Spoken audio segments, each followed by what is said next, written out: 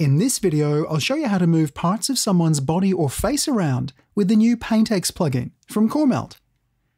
This model has a subtle smile, but we can make it more pronounced if needed, and here I'll exaggerate the effect to make it obvious.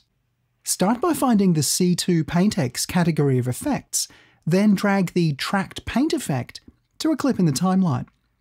Then click this Open Editor button in the inspector to open the full screen interface. I'm at the beginning of the clip already, but you can use the playhead at the bottom of the interface if you need to be somewhere else.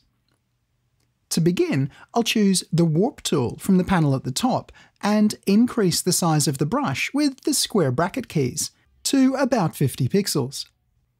The Warp tool lets you push part of an image around, and like the Forward Warp tool in the Liquify feature in Photoshop, this tool is best used with repeated small strokes.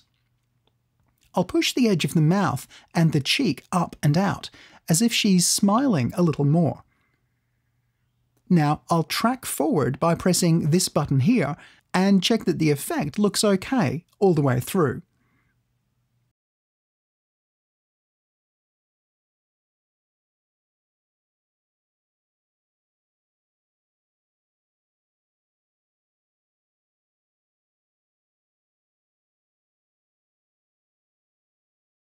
Now that I'm at the end of the clip, I need to do the same to the other side.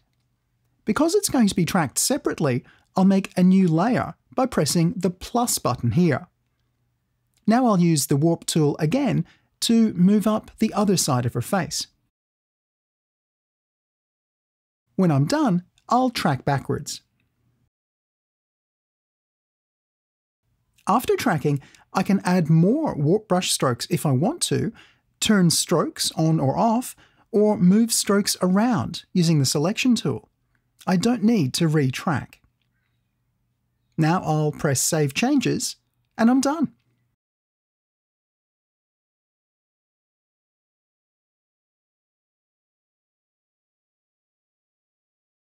Keep watching the next videos for more tips. PaintX is available now from coremelt.com, and there's a free trial too. Thanks for watching.